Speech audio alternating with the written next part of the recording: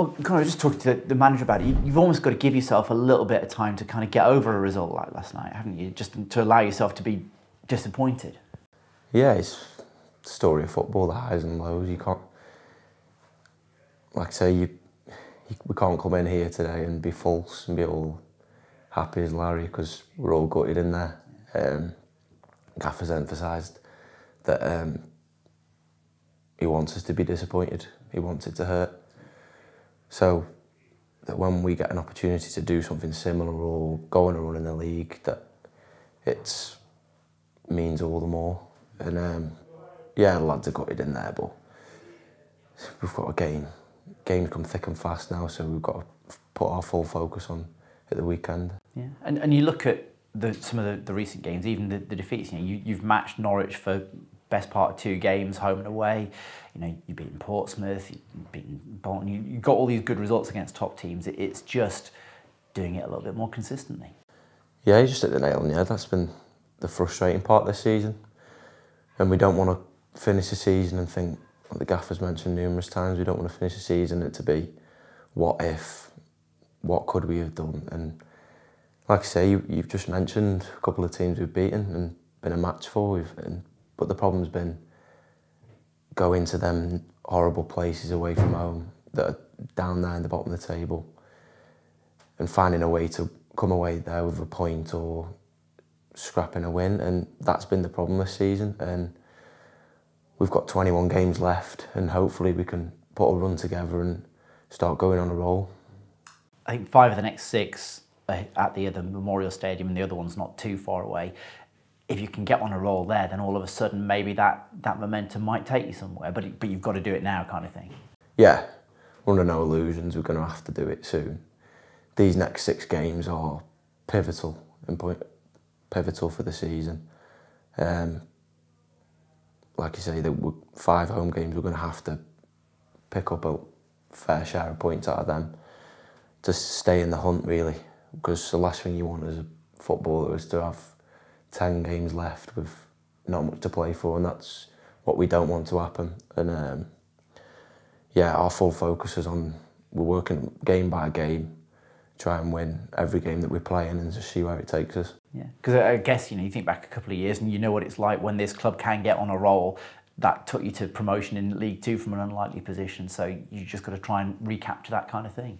Yeah, like I say, it's possible, but at the end of the day, you don't see many promotions like that. So we're going to have to find a way to put a bit more consistency in our performances. Well, not even the performances. I think the performances have not been too bad. It's just been in both boxes where we've made an error, and it's when we've been breached, we've not bailed each other out enough.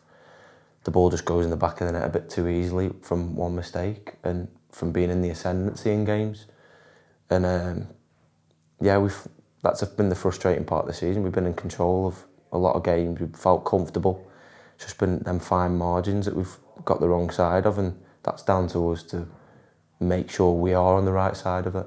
Them little fine margins. And sometimes it's, you know, football the ball bounces a funny way and it lands right in front of the striker rather than the centre-back to clear it. You know, those are going to happen, but it has happened too often. Is there a mentality side? Because it's not even just the defence. You've created as a team loads of chances, but probably haven't scored the proportion that you should have done.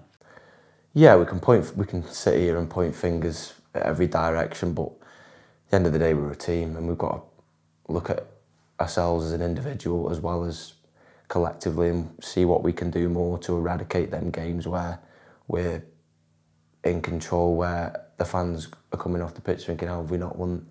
Fans as well as us come off the pitch thinking, how have we not got something from that game? And go back to what I said earlier, we don't want to be what if, what could have happened, and we've got to take matters into our own hands and start being more ruthless right across the board, and whether that's putting away the chances when we're on top to go 1, 2, 3 up to make itself more comfortable, or whether that's being 1 up and being ruthless in our defending to see out games better. And yeah, like I say, it's just about being more decisive in everything we do in both boxes. We know that you were sort of patched up to get out on the pitch last night. How's the other body holding up today? Yeah, I'm obviously stiff like a lot of the lads are, but it's one of them things, and there's a lot of stuff going round at Christmas and when the weather goes cold. So, but you just get on with it. That's your job. Yeah, that's absolutely right. And it comes on Saturday against Blackpool, who at least were in the same situation as you, even worse because they had extra time on the last night as well. So at least you're kind of both coming into the game on an even playing field. Yeah, like you say, they'll be hurting us just as much as us. But we fully understand what task is ahead of us. We probably owe them a performance and a result because we probably felt like we could have got something from their place. And yeah, it's important that with these run of home games, that we really start to kick on because we need to.